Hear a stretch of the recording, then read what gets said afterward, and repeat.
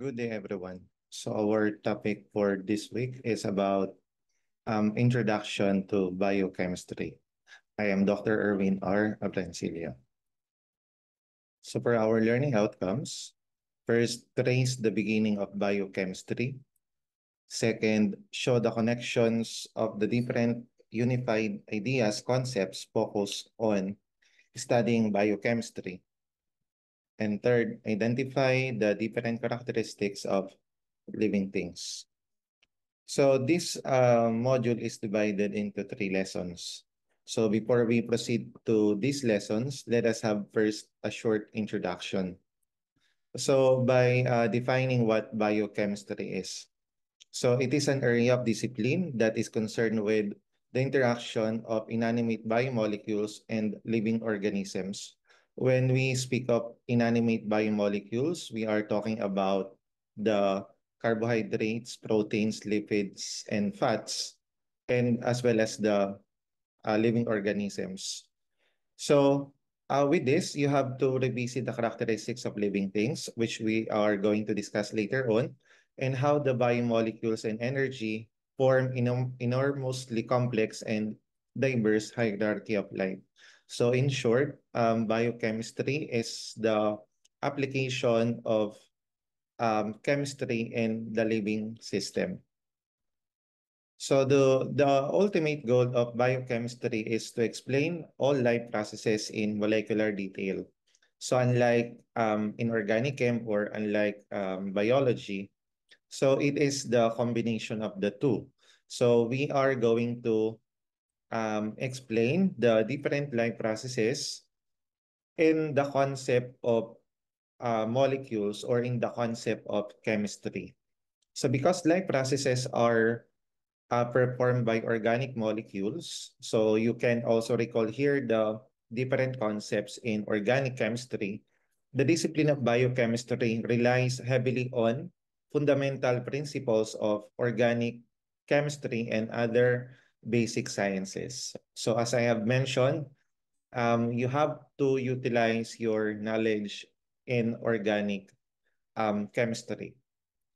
So it is of no surprise that the first biochemists actually were organic chemists who specialize in the chemistry of compounds derived from living organism. So before, there's no such thing as a biochemist, but um, we have different organic chemists, those scientists who specialize themselves in studying organic chemistry. All right, so let us now begin with lesson 1, historical highlights of biochemistry. So just like any other sciences, we always start with the historical background of a certain science. So in this case, we are going to start with the historical highlights of biochemistry. Of course, this discussion is just a summary of the module that I have given in our CLID online platform.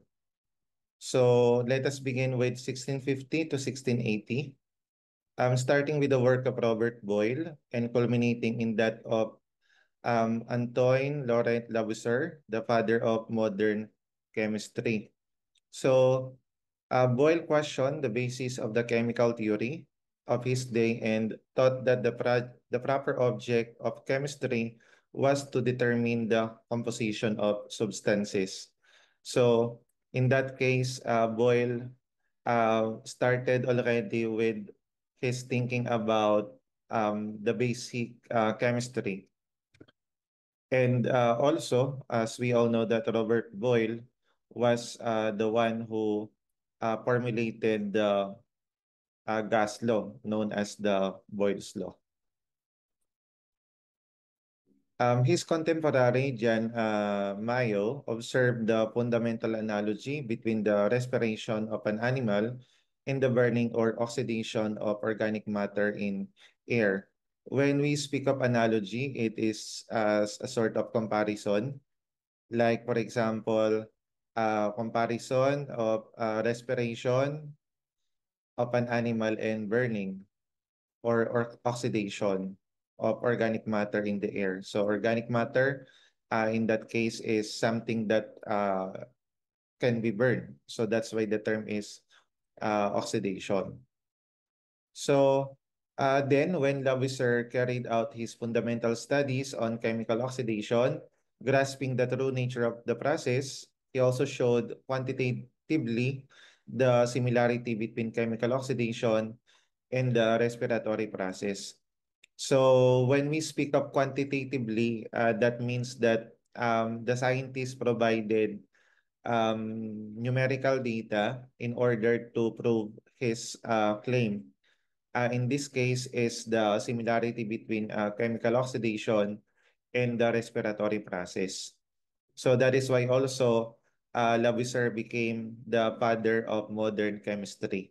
So what we are talking right now is the development of the science of biochemistry. And I want to show you that biochemistry did not start as a biochemistry. So it started first with just the basic biochemistry, then organic chemistry, then biochemistry. So right now we are still in that part of the basic biochemistry. Though in our modern times, no, in which we are so much advanced compared to the different explanation done by the scientists, and of course the different discussions that I am going to discuss later on is also somewhat similar to what I am talking, and it is not that advanced compared to the modern times that we have right now.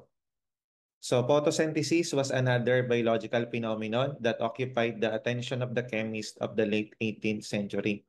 So why photosynthesis? Because they are thinking on how plants produce food with just the use of sunlight and carbon dioxide. And of course, they do not know that yet, no, the different chemical compositions in the process of photosynthesis. Because if a certain scientist can be able to explain the chemical reactions in the photosynthesis process. So that means that that is already biochem because photosynthesis is done by a living organism, and the chemical reactions, if someone will explain it through chemistry, is already biochem. No, but however, the explanation that they've done before is quite primitive if we are going to compare it to our modern knowledge. But of course, during the time, it is already quite excellent. So the demonstration through the combined work of Joseph Priestley, John Eigenhaus, and Jen Seneber, that photosynthesis is essentially the reverse of respiration, was a milestone in the development of biochemical thought. So as I mentioned, the flow of the development of biochem is from basic to organic to biochem. So this time, they were able to conduct a certain experiment that will prove that photosynthesis is essentially a reverse of respiration, which is in the modern world, we can already show the chemical process of photosynthesis, and then also the chemical process of respiration, which is in actual, no, the product of photosynthesis are needed in the as a reactant for respiration, and then the product of respiration is needed naman by the process of photosynthesis. So that's why Priestley and the other scientists said that it is just a reverse process of respiration, that process of photosynthesis. So the illustration show how Lavoisier carried out his fundamental studies. So of course, this is just a simple drawing, but of course, this is based on the actual experiment done by this scientist. So in spite of these early fundamental discoveries, rapid progress in biochemistry had to wait upon the development of structural organic chemistry, one of the great achievements of 19th century science. Though in my previous discussion before the 19th century, there are some development in biochemistry. However, it is quite difficult to push forward since they lack the basic foundation. And as we all know, that along the process, that is why we have biochemistry right now. It is because of the massive development in the science of organic chemistry that lead to the more complicated explanation on the chemistry processes of biological system. So a living organism contains many thousands of different chemical compounds. So as we all know that there are, in one organism, in our cell, in our tissues, in our in our body, there are thousands of different chemical compounds. So we are uh, talking about these different compounds in our body. It could be inorganic compounds, and it could also be organic compounds. But of course, since we're talking about living organisms, there are a lot of organic compounds that are inside our body or composing our body. So the elucidation of the chemical transformations undergone by these compounds within the living cell is a central problem of biochemistry. Of course, during this day, it is already proven, no, that about this chemical transformation. So meaning to say that in the modern times, this is no longer a problem. However, during their time, it is one of the things that they are looking for. Uh, how can they be able to explain these chemical transformations? So chemical transformations, how chemicals or chemical compounds are um, done, no, are converted from one compound into another inside the living organism. So since there are different chemical compounds, these chemical compounds can react to one another, forming another new compounds. So they are looking into the answer of that. So biochemistry has borrowed the methods and theories of organic and physical chemistry and applied them to physiological problems. So when we speak of physiological problems, these are the different problems in our body functions or in the body functions of organisms. So they use the methods, they use the theories of organic and physical chem, and applying it for them to be able to solve physiological problems. So in this case, progress in this path was at first impeded by a stubborn misconception in scientific thinking. Of course, again, this we are talking about the time in the history that is not yet modern. So that's why there is that term they use, the stubborn misconception. But of course, during the time, it is not misconception.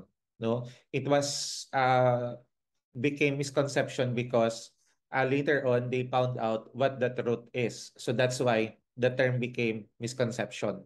So it is the error of supposing that the transformations undergone by matter in the living organisms were not subject to chemical and physical laws that applied to inanimate substances, and that consequently this vital, open close, no, a phenomena could not be described in ordinary chemical or physical terms. So just imagine that, no.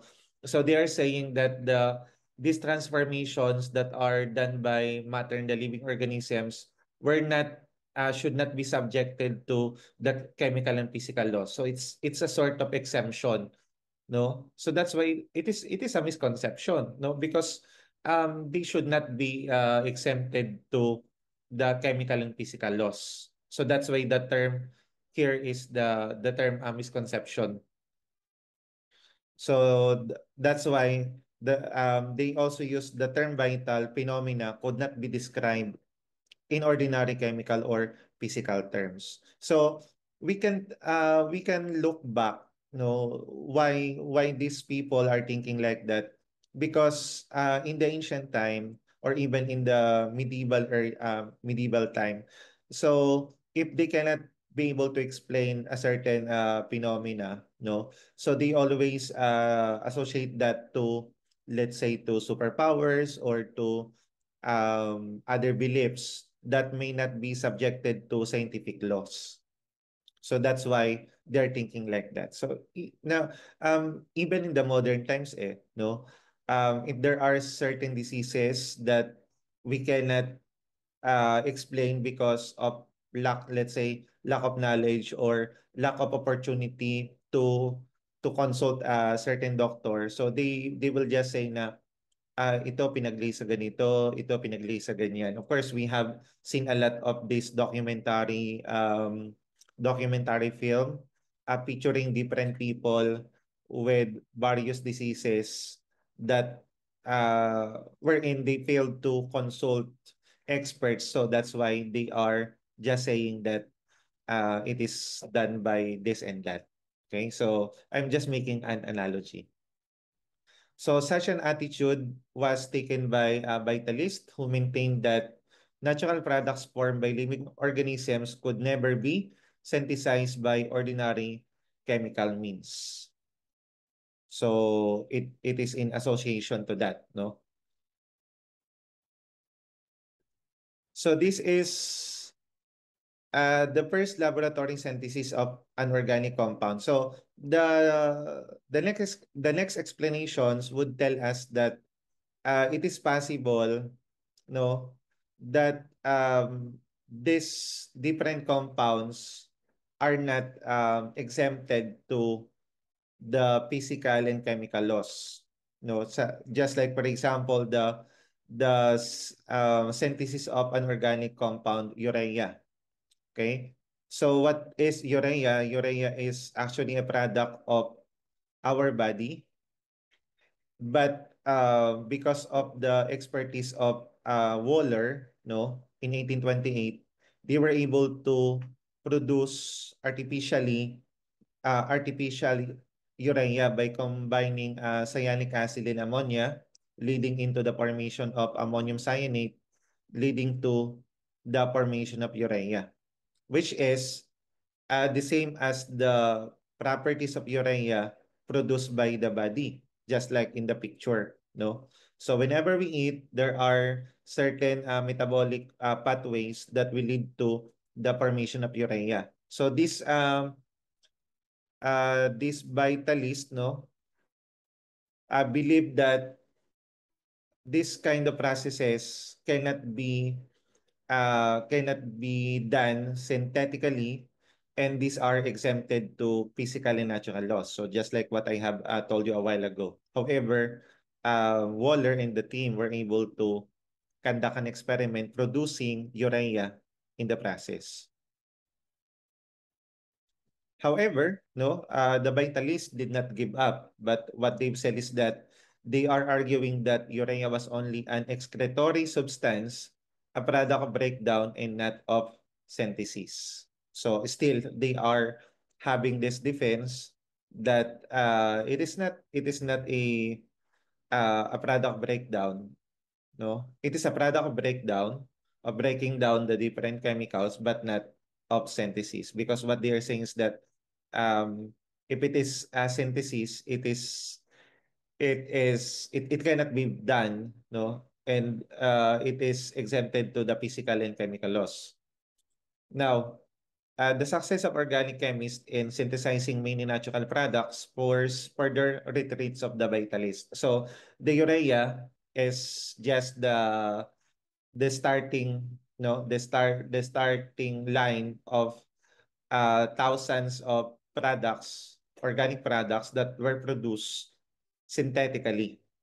It is an axiomatic in modern biochem that the chemical laws that apply to inanimate materials are equally valid within the living cell. And of course, no, even in the modern times, we no longer get what are produced by the living organisms, but we can actually synthetically do that in the laboratory. So for example, instead of just drinking the herbal medicine, let's say, maglalaga ka ng dahon ng ganitong halaman, inumin mo. First, that okay lang kung gagaling, no? However, they were able to extract that particular chemicals in that leaves solely for the purpose as a medicine in a certain disease. So instead of drinking everything, why not just get what is needed by the body? So that's why we have synthetic medicine. Of course, um, out of topic natin yung contest between no or the debate between which one is more effective between synthetic and herbal medicine. Of course, it depends upon on the person, 'di ba? Bahala na kung sino iniinom. But then again, we are talking about the scientific basis of things. So, as organic and physical chemistry erected in an imposing body of theory in the 19th century, the needs of physician, the pharmacist, and agriculturalist provided an ever-present stimulus for the application of the new discoveries of chemistry to various urgent practical problems. So, since there are a lot of organic products that they made, no. However, however, the job of these people who are working on this particular branches of chemistry, they became an agent of change, no. So this time the physician, the pharmacist, the agriculturalist, no, provided an ever-present stimulus for the application of these new discoveries. And with this, they were able to solve some practical problems, particularly when it comes with the diseases. And then two outstanding figures of the 19th century, Justus von Liebig and Louis Pasteur, no, were particularly responsible for dramatizing the successful application of chemistry to the study of biology. So Liebig studied chemistry in Paris and carried back to Germany the inspiration gained by contact with the former students and colleagues of Lavoisier. So established at Gießen, a great teaching and research laboratory, one of the first of its kind, and which drew students from all over Europe. Of course, when a person is expert during the time, so it is not yet enough that they were able to prove certain laws or certain theory or formulated a lot of knowledge, but they also establish schools and in this particular particularly Liebig, no, he established a research laboratory so that he can be able to share his knowledge with other people who are also focusing in chemistry.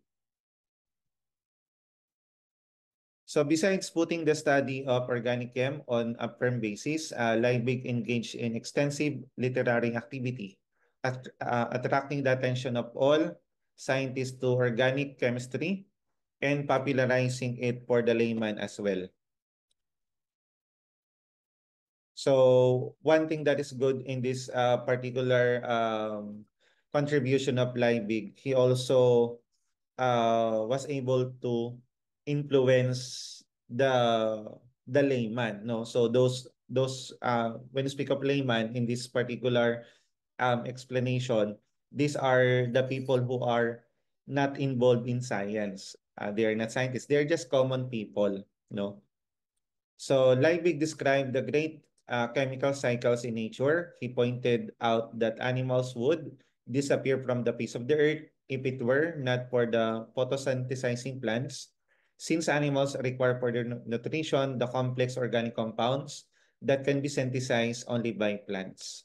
So very simple explanation in the modern times. However, these are actually great contribution already during their time. So that was Liebig, no, conducting experiment. So in contrast with animals, green plants require for their growth only carbon dioxide, water, mineral salts, and sunlight. So the minerals must be obtained from the soil, and the fertility of the soil depend on its ability to furnish the plants with these essential nutrients. So in this case, it is just being highlighted that the that plants and animals need nutrients, no? And the product of that of animals are needed by the plants, and the product of plants are needed by the animals.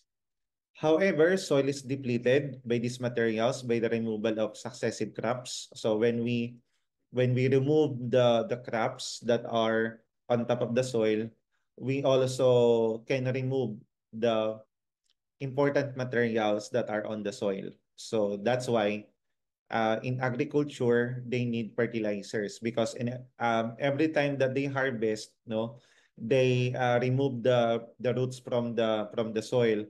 They also remove most of its nutrients. So that's why whenever farmers plant another set of crops, so they add fertilizers.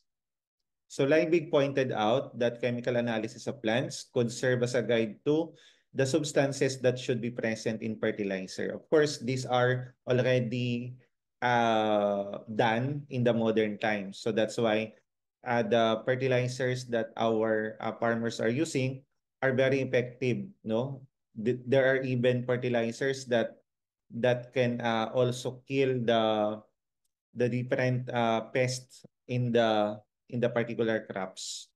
So agricultural chemistry as an applied science was thus born. So imagine, no, in the pursuit of the development of biochemistry, even agricultural chem was born.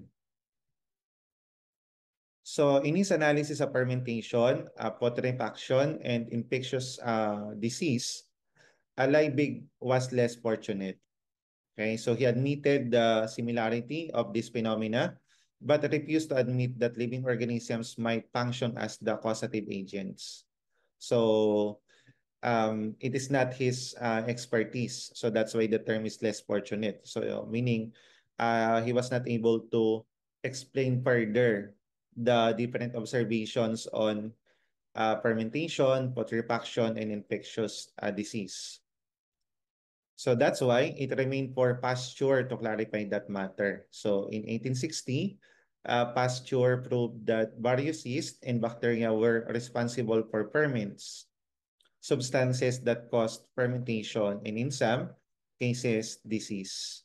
He also demonstrated the usefulness of chemical methods in studying these tiny organisms, and was the founder of what came to be called bacteriology. So this was Louis Pasteur or Louis Pasteur in what we called as pasteurization. So it actually saved a lot of lives during way back then, because of the because in the process he was able to kill the different disease causing yeast and bacteria from the milk. So later on, in 1877, Pasteur ferments were designated as enzymes. And in 1897, the German chemist E. Bachner clearly showed that fermentation could occur in a press uh, in a fresh juice of yeast devoid of living cells. That one should be pressed, not fresh. So thus a life process of cells was reduced by analysis to a non-living system of enzymes. So the chemical nature of enzymes remained obscure until 1926, when the first pure crystalline enzyme urease was isolated. So isolation of enzyme can be done, no? Even in the modern, especially in the modern times. So this enzyme and many other subsequently isolated proved to be proteins, which had already been recognized as high molecular weight chains of subunits called amino acids. So as time goes by, we can see that they were able to study and discover the different biomolecules in a very specific manner. For example, the study about enzymes. So enzymes are proteins, no? And for them to be able to study enzymes, they should have a vast knowledge about proteins and amino acid. Of course, in this case, proteins, no? So the mystery of how minute amounts of dietary substances known as the vitamins prevent diseases such as beriberi, scurvy, and pellagra became clear in 1935 when riboflavin, vitamin B2, was found to be an integral part of an enzyme. So one thing that are being done by scientists before, the main target is to reduce the mortality rate, no, yung bilang ng mga namamatay when it comes with the different diseases. So in this case, itong mga ganitong panahon, no, itong beriberi, scurvy, and pellagra, no, are diseases that can kill a lot of lives. And of course, because of the discovery, no, that there is this vitamin B2, riboflavin, which is part of an enzyme that could also prevent diseases such as those that I have mentioned. So in 1929, on the other hand, the substance adenosine triphosphate or ATP. So ATP is the usable energy of the cell. It was as isolated from the muscle. So there are a lot of ATP in the muscle. ATP, there are more ATP in those parts that are always using energy, just like our voluntary muscles. So subsequent work demonstrated that the production of ATP was associated with respiratory or oxidative process in the cell, which is later on, no, in the modern times, it is true that there is what we call oxidative process in the cell, which is considered to be as one of, it is the mechanism that can produce ATPs. It is actually the third stage, no, in the cellular respiration known as the oxidative phosphorylation that produces the much ATP in the entire cellular respiration. So in 1940, F.A. Lippmann proposed that ATP is the common form of energy exchange in many cells, a concept now thoroughly documented. No? ATP has been shown also to be a primary source, energy source for muscular contraction. So the use of radioactive isotopes of chemical elements to trace the pathway of substances in the animal body was initiated in 1935 by the two U.S. scientists R. Schrodheimer and D. Rittenberg. So that technique provided one of the single most important tools for investigating complex chemical changes that occur in life processes. So this time they are now using radioactive isotopes. No, of course, isotopes. We all know that elements of the same atomic number but of different atomic mass. So just like for example, in carbon, no, carbon has an atomic number of 6. So the isotopes of carbon, 12, carbon 13, and carbon 14. So that means that these are the isotopes of carbon. They are all carbon but of different atomic mass. So when we speak of radioactive, so they can easily decay, no? These are chemical elements. And they use that to trace the pathway of substances in the animal body. So that depends on the kind of pathway that they're using and the kind of isotopes that they will be inputting inside the animal body. So at about the same time, other workers localized the sites of metabolic reactions by indigenous technical advances in the studies of organs, tissue slices, cell mixtures, individual cells, and finally, individual cell constituents such as nuclei, mitochondria, ribosomes, lysosomes, and membranes. So they are now into the metabolic reactions. No, they are working in a cellular level, not just cellular level, but organelle level, because we're talking about ribosome, lysosome, nucleus or nuclei, mitochondria. So the cells are very small, but the organelles are much more smaller because these are inside the cell. So but imagine they can be able to work, no, in those particular parts of the cell. So the use of not this one. So in 1869, a substance was isolated from the nuclei of past cells, no, NANA, and was called nucleic acid, which later proved to be deoxyribonucleic acid or the DNA. But it was not until 1944 that the significance of DNA as genetic material was revealed when bacterial DNA was shown to change the genetic matter of other bacterial cells. So they're just thinking that nuclei are just regular kinds of protein, no? And nucleic acid are just regular protein. So that's why the term is nucleic acid, because it was found in the nuclei of past cells. Kaya it is nucleic acid.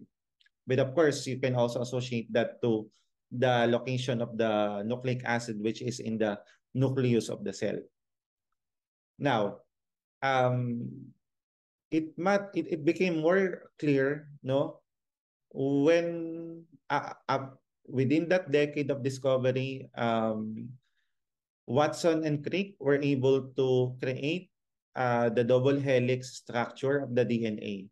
So providing a firm basis for understanding how DNA is involved in cell division and in maintaining genetic characteristics, because the double helix that they made, no, show also the different parts of the DNA, no, the nucleotides, the phosphate group, the sugar, and so on.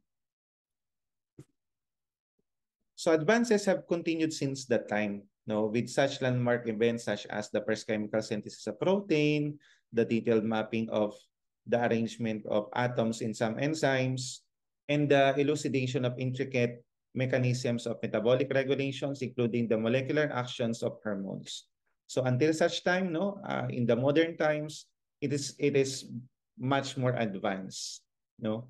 Of course, it is more advanced because of the tools, because of the different machines, gadgets, computers, no, that that the scientists can be able to use in order for them to study the molecular level, no. This time it's no longer just atomic level. It is or cellular level, no, because a while ago I explained to you the the study, no, the different metabolic study on the organelles of the cell.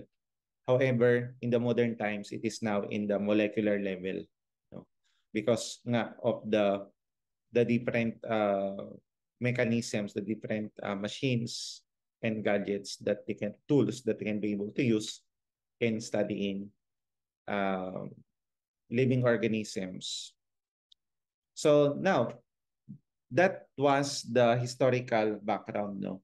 So from the ancient time up to the modern times, we can see that there is really that a development of chemistry.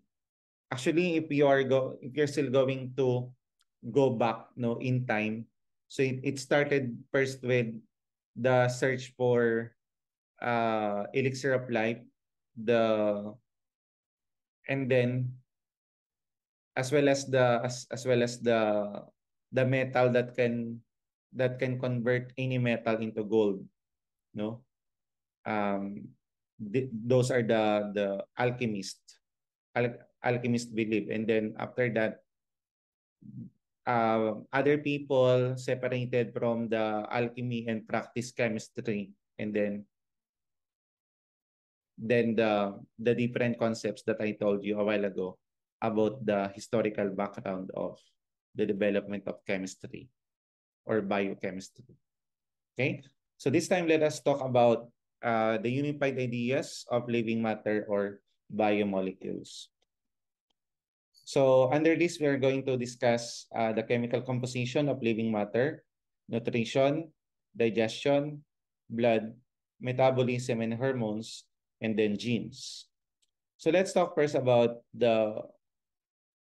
proteins. No? Proteins are fundamental to life, not only as structural elements such as collagen and to provide defense as antibodies against invading destructive forces, but also because the essential biocatalysts are proteins. So the one that you can see on the right are illustration. This is the illustration of amino acids and proteins. So we have there the individual amino acid. Then later on, they were able to form a chain because of the peptide bond. And then the peptide bond intertwined together, forming a much more complicated protein. So there are different structures of protein. And of course, we're going to discuss that specifically on our topic about protein.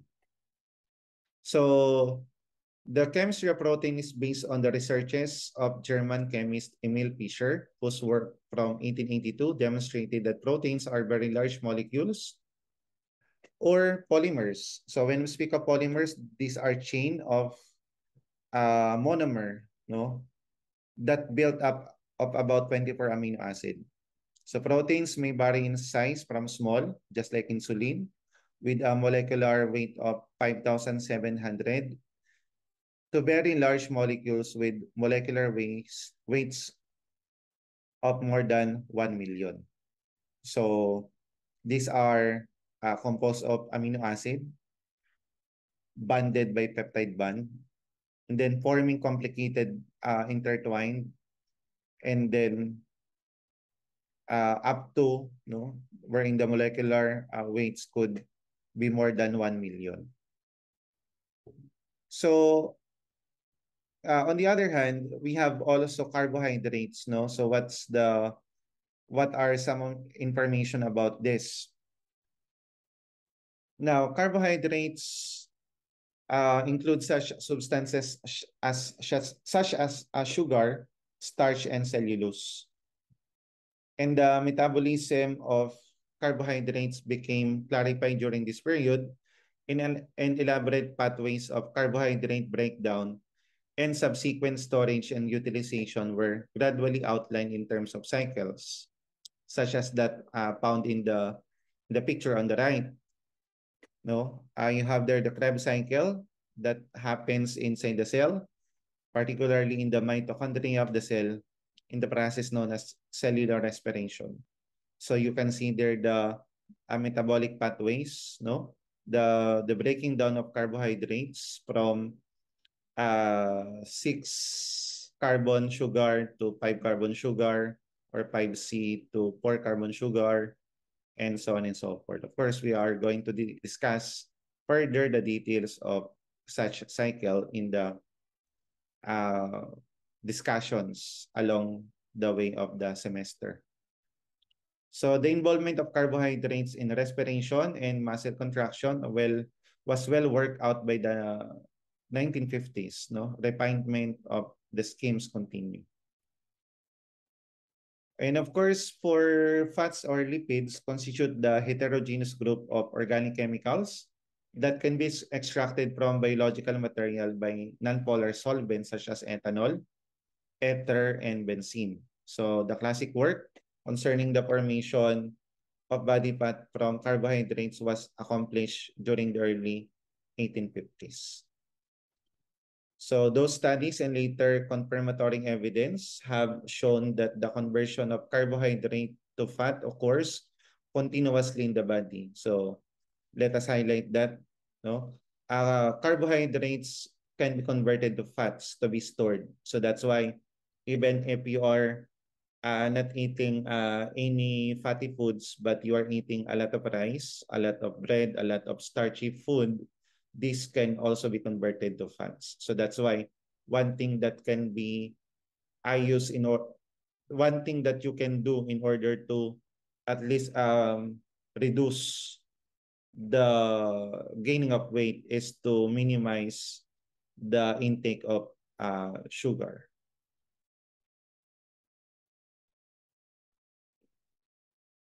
Okay, so this one on the right are fatty acids, saturated fatty acids, such as those fats produced by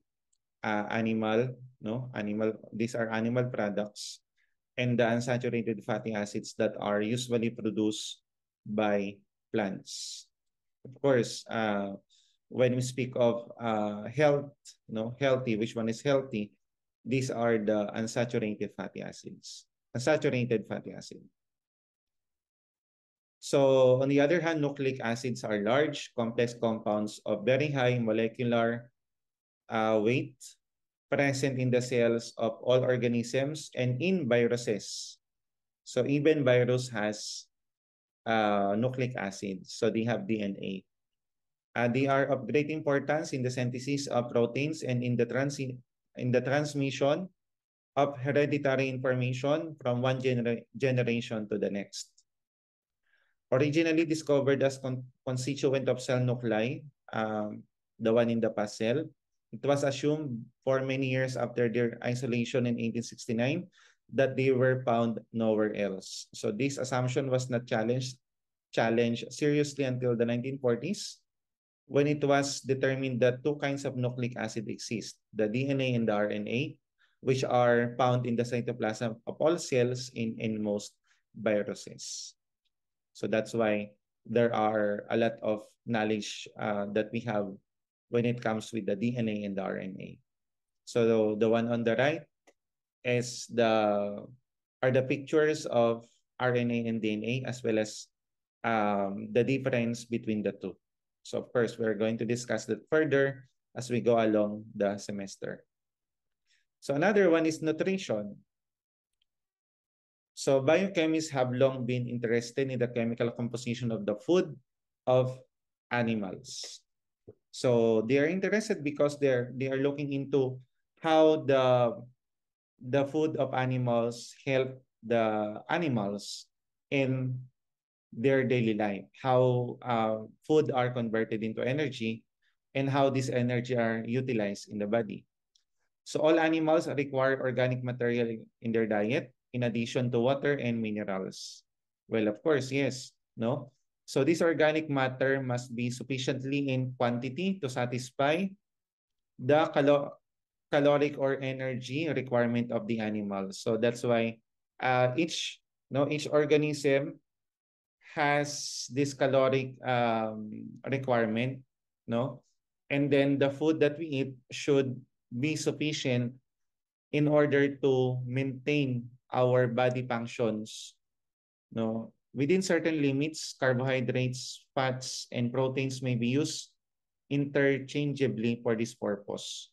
So meaning we can eat in a certain limit, carbs, fats, and protein. You may eat more carbs or more fats or more proteins in that matter, no?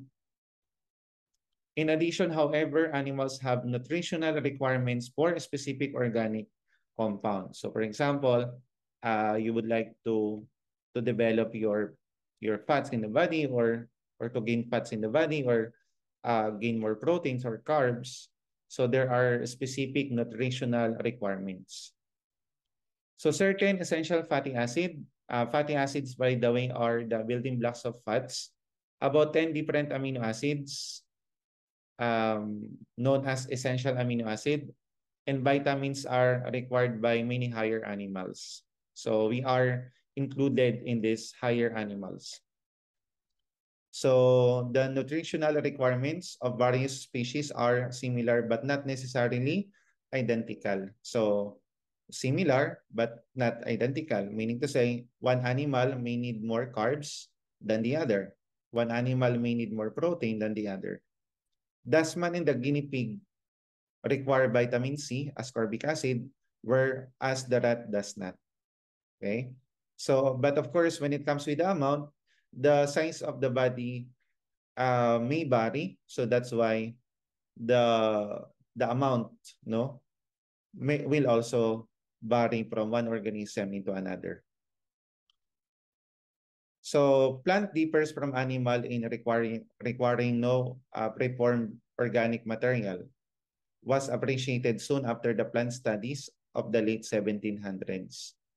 So the ability of green plants to make all their cellular material from simple substances, carbon dioxide, water, salts, and source of nitrogen such as ammonia or nitrate, was termed photosynthesis.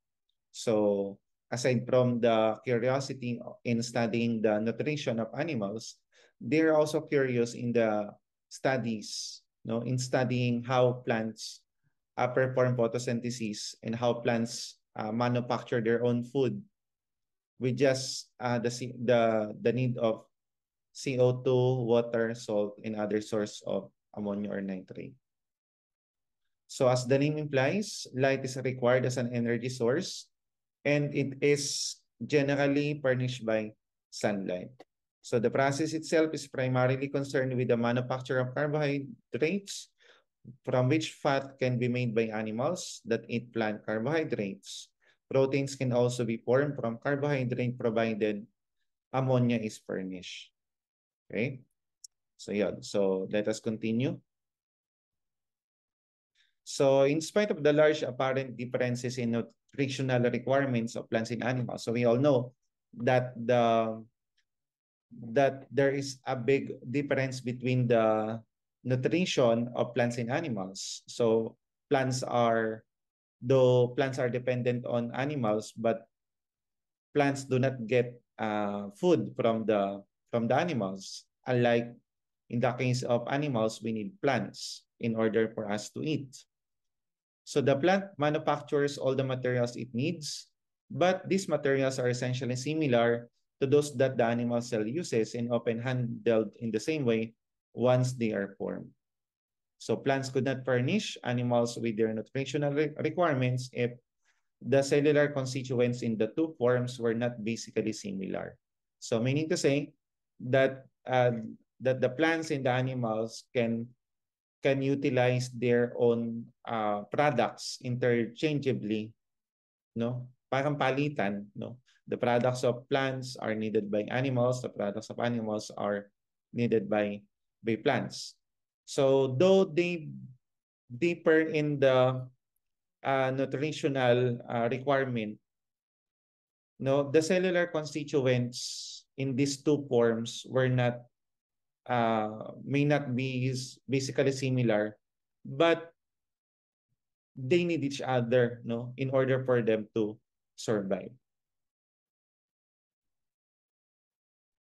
So meaning to say na though they differ in the nutritional requirements, but they can exchange products because they are similar, yung tinatawag natin na cellular constituents. So let us now talk about digestion, no? So the organic food of animals, including man, consists in part of large molecules. The food that we eat, no, these are broken down by the digestive system, and then it is absorbed by the blood and delivered in the different parts of the body. Now, in that case, for it to be absorbed by our body, they must be broken down into molecular level. So in the digestive tracts of higher animals, these molecules are hydrolyzed or broken down to their component building block. For example, proteins are converted to amino acid, polysaccharides are converted to monosaccharide in case of sugar, fats are converted into fatty acids. So in general, all living forms use the same small molecules, but many of the large complex molecules are different in each species. So these are the things that I've said a while ago, no? That two organisms may need the same dietary requirement, but they may need different molecules, no? Something like that.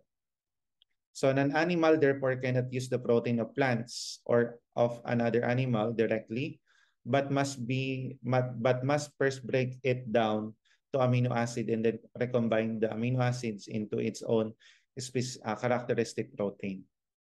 So the hydrolysis of food material is necessary also to convert solid material into soluble substances suitable for absorption. So that's the summary of the process of digestion. So that's why we need water in the digestion, because It helps the materials to be absorbed to become soluble substances that can easily be absorbed by our cell. Now, let's talk about blood. No, so one of the animal tissues that has always excited special curiosity is blood. No, so blood has been investigated intensively from the early days of biochemistry, and its chemical composition is known with greater accuracy and in more detail than that of any other tissue in the body, which is true, no?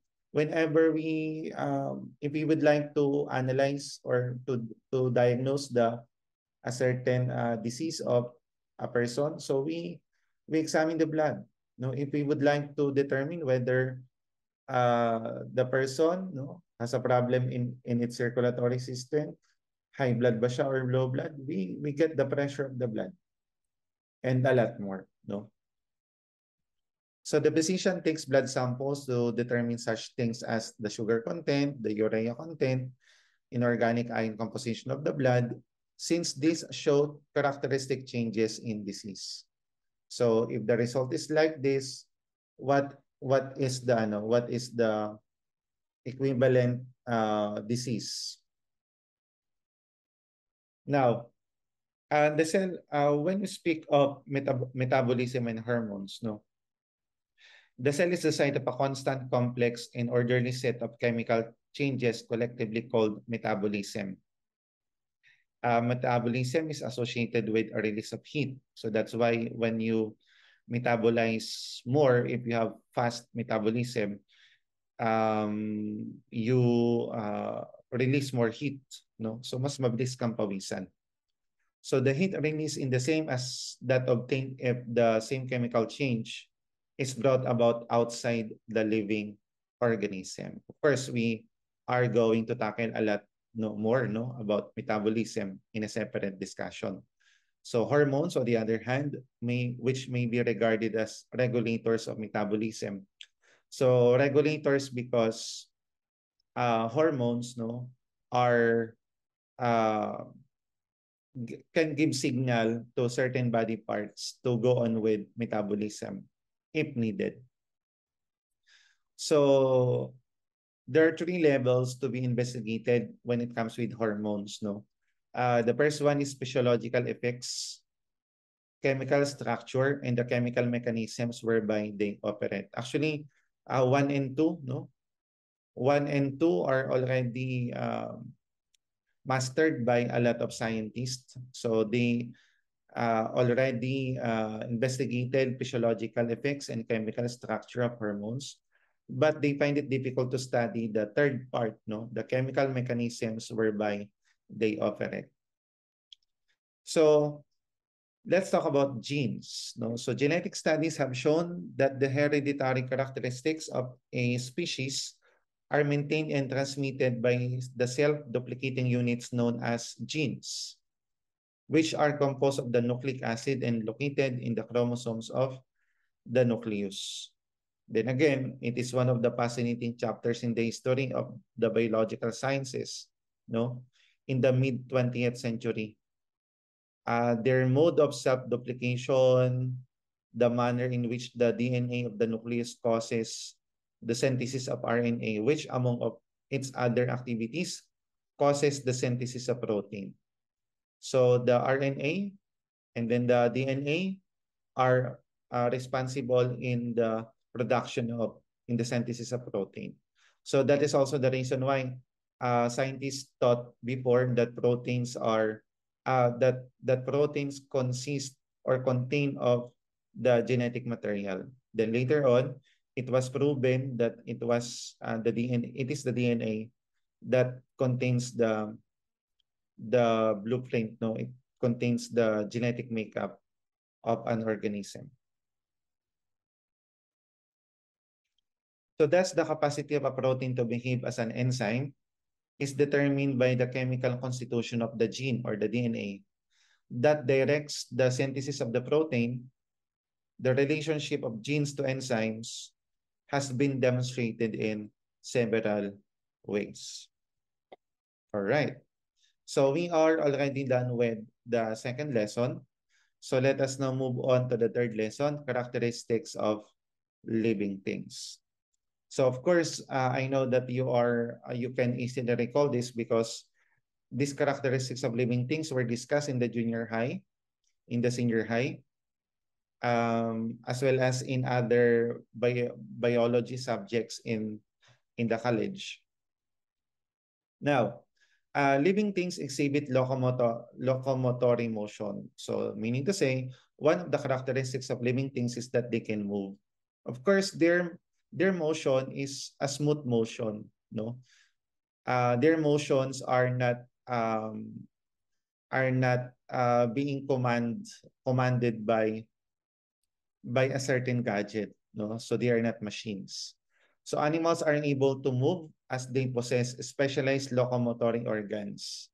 For example, earthworms can be able to move through the soil surface through longitudinal and circular muscles. In our case, humans, we can be able to move because of our voluntary muscles.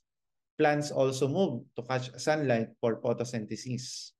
The roots of plants are also moving under the soil to look for water. So living things respire. So one of the characteristics of living things is the uh, process of respiration. It is a chemical reaction which occurs inside cells to release energy from the food. So food are useless if they are not broken into molecular level and converted into energy. So transport of gases take place. That is the oxygen to CO2.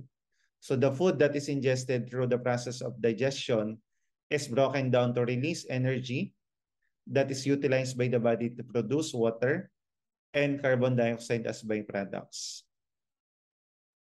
And the third one is living things are sensitive to touch and also of other stimuli as well, and have the capability to sense changes in their environment. So we are very sensitive to touch. So when somebody tap your tap your shoulder when you are not looking, the tendency is that you will look back. Okay. Or when you are drinking hot coffee, no, and then you forgot that it is hot, so mapapaso ka, no, because uh, we can easily respond to stimuli because of our nervous system. Now, the next one is that they grow. No, so living things do not stay as a small organism. No, so there are different stages of development. Of course, uh, the growth of an organism is not necessarily that they will become enormous. No, that they will become monster-like. No, for example, butterfly. So there is a limitation in the size of a certain species of butterfly, but they start with being a caterpillar and then became a butterfly later on. So one of the striking features is that living things are capable of producing offspring of their own kind through the process of reproduction, wherein the genetic information is passed from parents to the offspring. So whatever mode of reproduction, whether it is sexually or asexually, the point is that the genetic makeup of the parents are passed on to the offspring. Okay, so that's why you are look like your mother, or you are look like your father, or you are look like your grandparents. It is because of the genetic information that are passed on from one generation to another generation. Of course, because of the genes, because of the DNA found in our cell. They also acquire and fulfill nutritional requirements to survive through the process of nutrition and digestion, which involves engulfing, digesting, and digesting the food. And then, of course, some living organisms are autotrophic, or meaning they can be able to produce their own food. So plants are autotrophic or autotrophs, and animals which are dependent to plants are known as heterotrophs. No, so we cannot produce our own food, but we are dependent on plants for for food. And then another one is that the digested food is eliminated from the body through the process of excretion. So uh, when we eat food, we expect that we can also eliminate those um, parts of the food that we failed to digest, the bacteria found in our food, no, the fibers, no. So these will all be eliminated through the process of excretion. Um, for example, when you excrete, no, you can defecate, no, if it is feces. All right, so that ends our discussion on Module 1. Thank you so much and see you in our face-to-face classes. Thank you.